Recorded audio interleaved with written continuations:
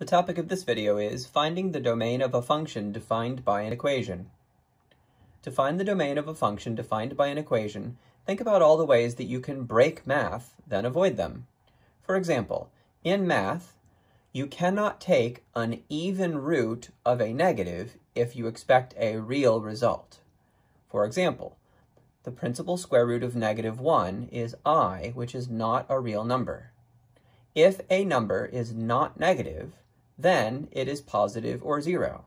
So, once you see that you have an even index radical, make sure anything under it is greater than or equal to 0.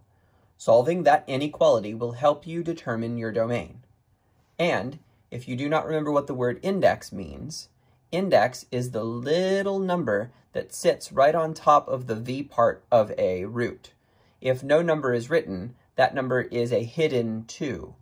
But it would be a 4 for a 4th root, a 6 for a 6th root, and so on.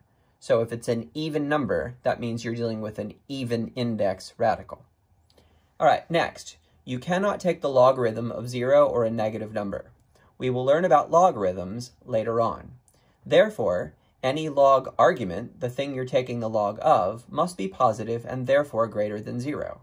Solving that inequality will help you determine your domain. Next, you cannot divide by 0. Division by 0 is undefined. So, if you have any fractions, solve the inequality denominator is not equal to 0, and let that help you determine your domain. Now, that was a lot of math to talk about. Let's see if we can put this together succinctly in a way that's very, very easy to remember and follow. Putting these ideas together, we have the following structure for finding domain. Step 1. Start with all real numbers in the world. Step 2. If there are any even index radicals, then the thing underneath, which we call the radicand, must be greater than or equal to 0.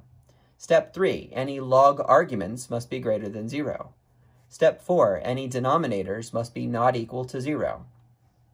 We will use these 4 steps whenever attempting to find the domain of a function defined by an equation.